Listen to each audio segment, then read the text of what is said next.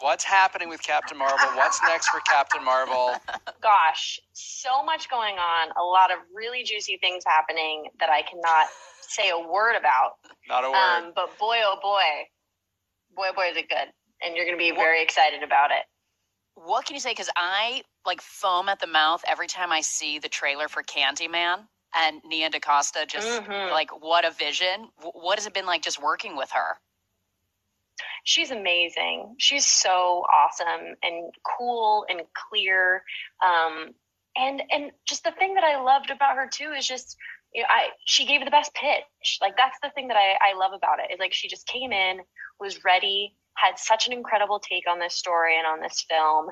And I'm so happy that she's guiding this. I'm thrilled.